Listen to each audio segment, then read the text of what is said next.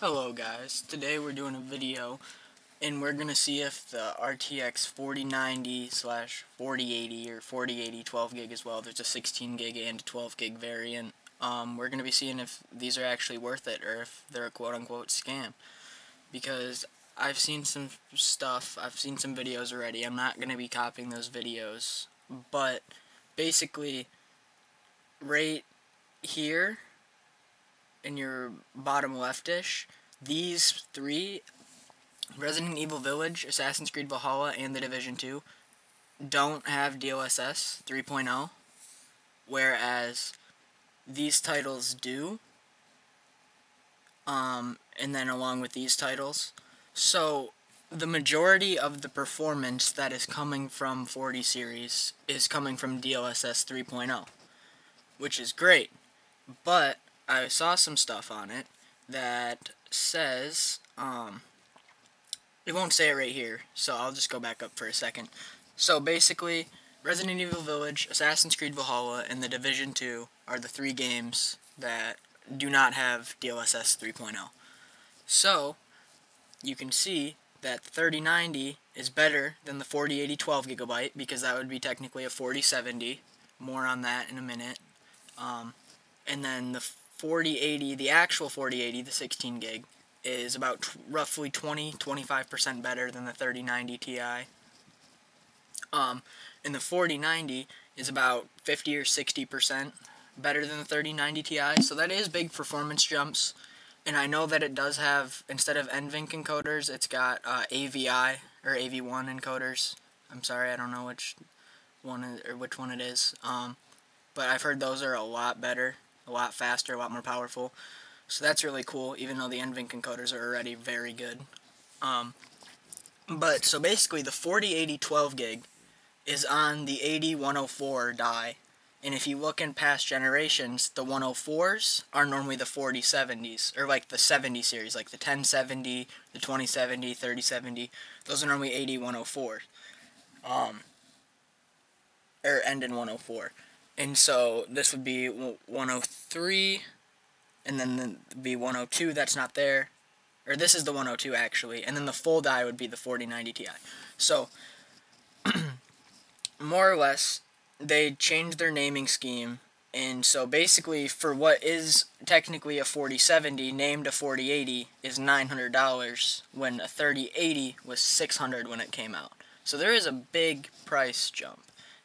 Not as much for the 4090, it's only $100 more, but the 4080 is $1,200. So that's double the price of last 4080. This is the actual 4080. But then the 4070 4080, the 12 gig variant, is technically $900, and I think the 3070 was $4 or $5. So there's a big price jump when you're not buying at the top.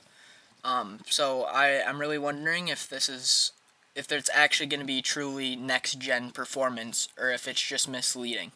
But back to the DLSS 3.0 thing, I do not know if it'll show in here, but basically it's frame generation instead of super resolution, so it doesn't take the existing frames and basically does stuff with them. It integrates new frames before they happen, so it adds latency. So basically they said that Nvidia Reflex would basically get rid of the frame generation latency.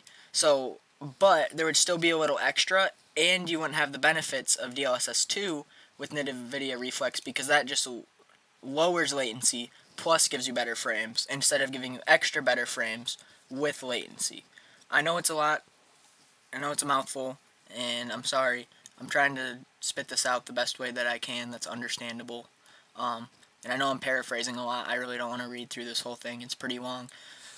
So it is going to run off PCIe 5.0, which is really cool. It's going to be a lot of bandwidth. Alright, so I found what I was looking for. It's not to do with RTX Remix, but they're called optical flow accelerators. And they've been highly improved over Turing and Ampere, which are 20 and 30 series cards. And yeah, basically it just helps DLS 3.0 actually run like how it's supposed to, and that's why they're not implementing on 20 and 30 series cards. Um, so DLS 3.0 will only be on 40 series cards because of the upgraded optical flow accelerators. RTX Remix is a reverse game engine that basically takes in all the assets that are loaded, and they're available to upscale and play with, but it only works with what it has. It doesn't add anything new. It just upscales and re-renders and does some stuff with the existing materials that are in the game.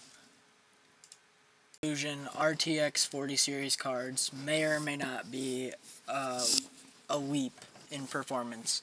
It seems like realistically we'll have about a 50 to 70% increase from the 4090 to the 3090 Ti.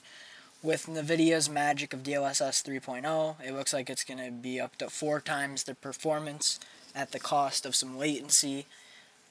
So other than that, DLSS 3.0 is only on RTX 40 series. It does look like it's going to have a lot of benefits, but it could have some drawbacks as well. The cards have a really high power rating.